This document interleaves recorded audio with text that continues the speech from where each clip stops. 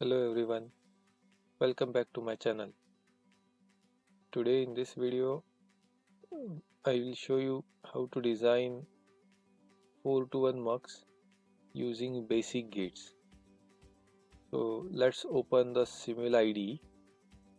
Now in the previous video we have seen how to verify the truth table of IC 74151, which is an 8:1 mux, and now in this video I will show you how to design a multiplexer. So the example that we have taken here is 4 to 1 mux.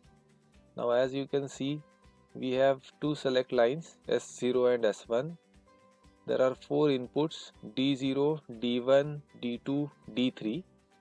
We have an enable input, and finally there is an LED connected where we can observe the output.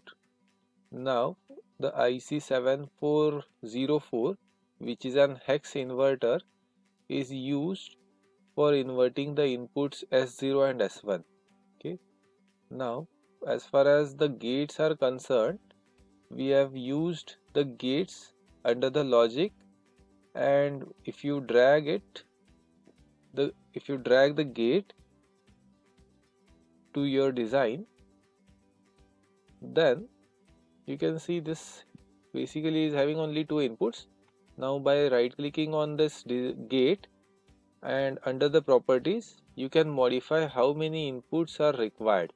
Okay, so simply by making the number 4 here, you can create a 4 input AND gate. Similarly, you can change the total number of inputs available for this OR gate by modifying the properties.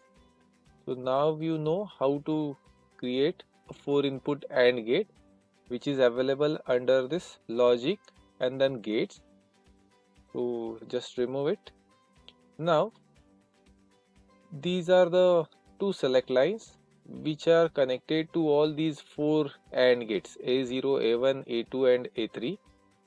The enable pin is connected to one of the inputs of these 4 AND gates. Then each AND gate is connected to one of the input, that is D0, D1, D2, D3, and S0 and S1 are connected in normal and complemented form. So for the first AND gate A0, you'll get S0 bar and S1 bar as its input. Then for the second AND gate A1, you'll get S1 in inverted form, while S0 you'll get as it is. Then for the third AND gate A2, S1 will be as it is and S0 will be inverted. And for the final, we have both S0 and S1 connected in normal form. Okay. Now once you have connected the circuit, the outputs of these 4 AND gates are connected to a 4 input OR gate, and the output of OR gate is connected to an LED through an resistor. Okay. So this is the circuit for our 4:1 mux. Now we'll start with the simulation. So just save the design and click on this button. So this will start the simulation. Now as long as the enable input is 0, your circuit will not produce any output. So even if you have 0, 0 at the input, D0 line is selected, but nothing will be observed at the output because the design is not enabled yet. Now the moment you click on this enable, this entire circuit will start working, and now as we have 0, 0 at our select line, the D0 line will be selected. So whatever data available on D0 input will be reflected or will be produced as output. So right now we have 0 at the D0 input, and hence the LED is off. If you make D0 1, the LED turns on.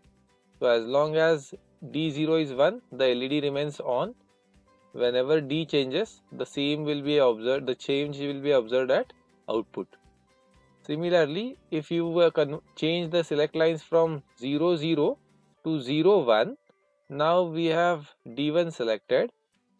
So every change that occurs on D1 gets reflected at the output.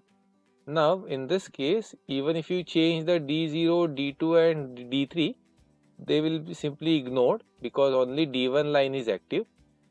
With 1 0 at the input, D2 will get selected and the data on D2 will be made available at the output, and when both inputs are 1, S0 and S1 are 1, D3 is active and the data on D3 input is made available on the output line.